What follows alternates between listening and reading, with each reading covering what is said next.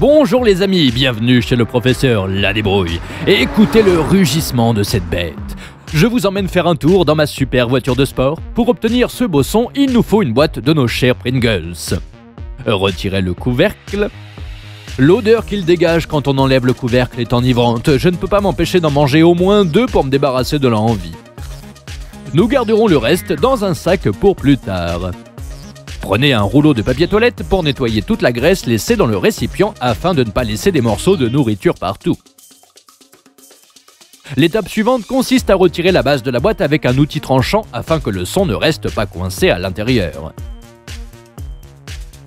Débarrassez-vous de la base fraîchement coupée afin de pouvoir voir à travers. Prenez une de ces seringues qui accompagnait le sirop pour la toux qu'on vous donnait quand vous étiez enfant. Bien que j'ai continué à l'utiliser jusqu'à il n'y a pas longtemps parce que j'avais du mal à prendre les pilules. Dites-moi que je ne suis pas le seul à avoir peur de les coincer dans ma gorge. Prenez le bâton de glace le plus proche et appliquez de la colle chaude sur la moitié de celui-ci.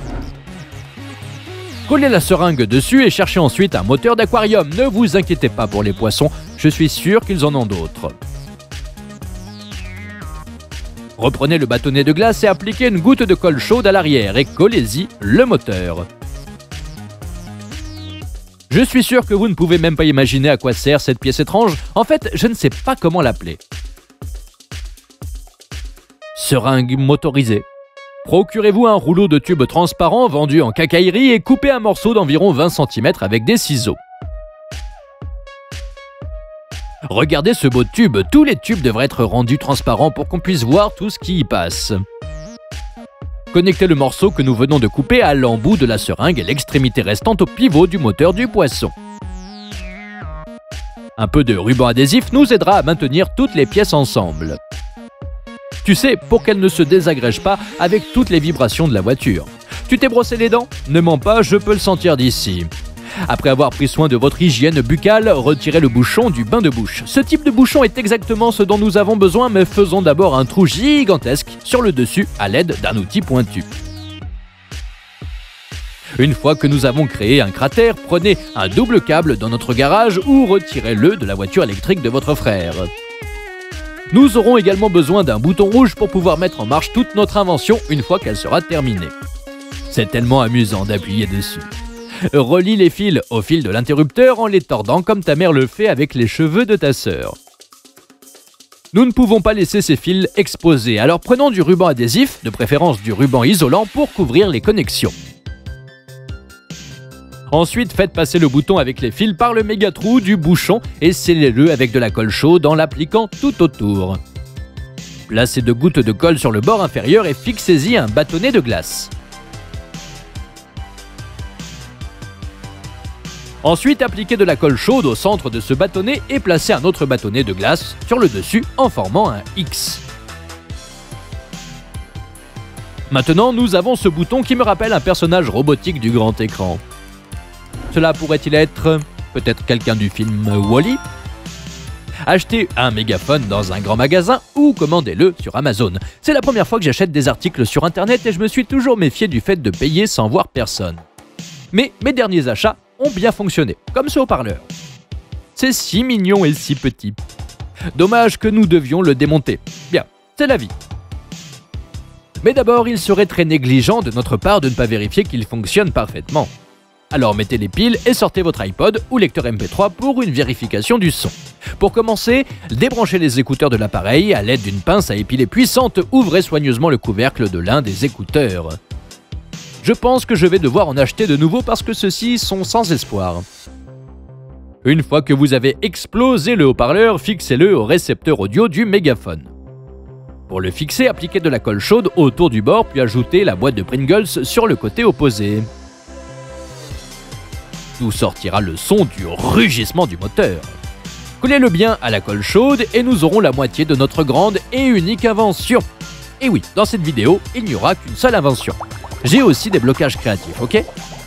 Ne rangez pas encore votre lecteur MP3, nous en aurons besoin pour jouer le son de la voiture de sport.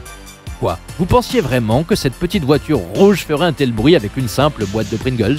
Ah, délire. Appliquez de la colle sur la partie exposée du bâton de glace et fixez-le. Et comme tout appareil électrique, nous devrons créer son circuit. Donc prenez les fils habituels et assemblez le tout pour commencer à faire des connexions correspondantes.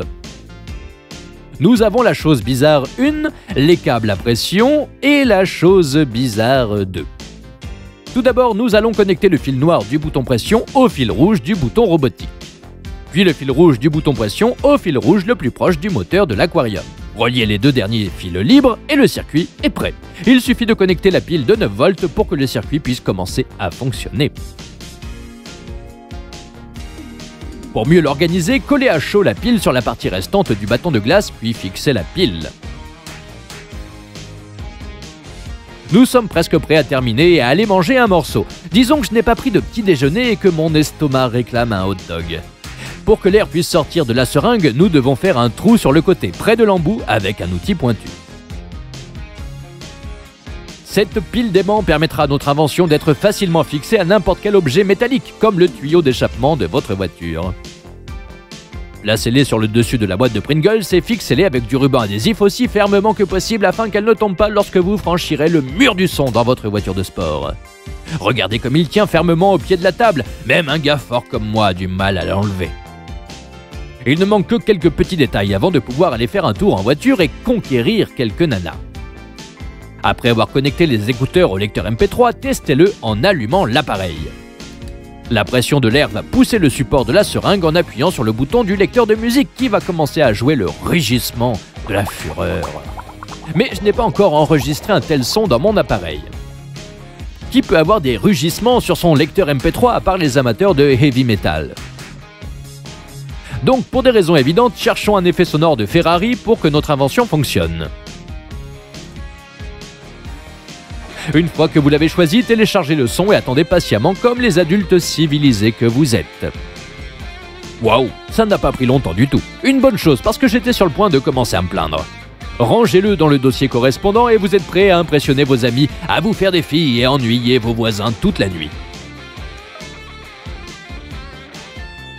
Passons à la meilleure partie de toute la vidéo, les tests de qualité. Je vais vous montrer comment installer votre nouveau jouet. Placez d'abord le bouton rouge sous l'accélérateur, de sorte que lorsque vous démarrez la voiture et commencez votre voyage, vous pouvez appuyer sur le bouton et relâcher la bête. Nous avons laissé le câble long pour qu'il puisse facilement atteindre le tuyau d'échappement de votre voiture en passant entre les sièges et la moquette. J'ai hâte de l'essayer.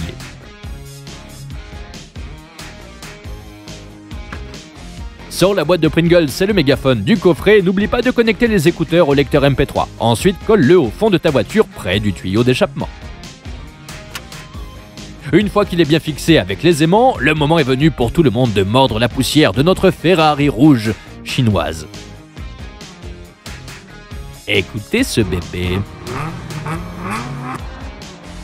Et mieux encore, regardez-la rouler. Je savais que tu irais loin.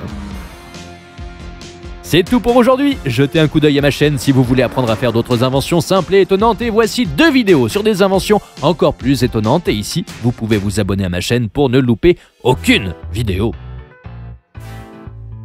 Merci à tous d'avoir regardé. À bientôt.